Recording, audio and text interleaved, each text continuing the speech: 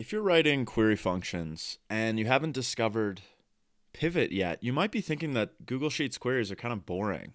They can do stuff like this, pull in data sources from elsewhere, do some basic counting, and you end up with kind of a table like this.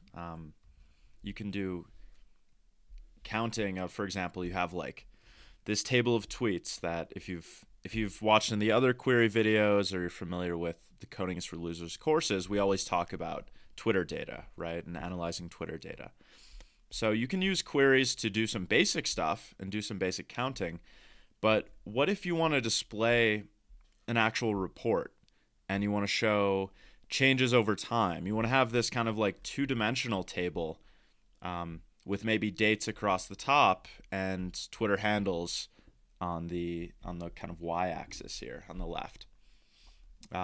To do that, generally in Google Sheets, you'd use, or Excel or any spreadsheet program, you'd use pivot tables. But I actually just discovered not too long ago that the Google Sheets query function actually has a pivot element to it that you can use to do the exact same thing.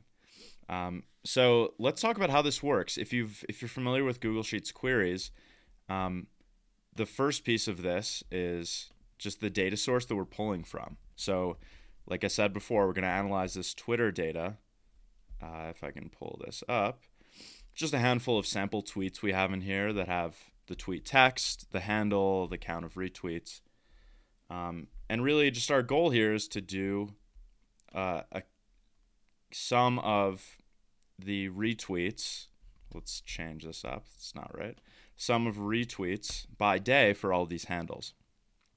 So the way that we do that is we say, okay, column C is our handle.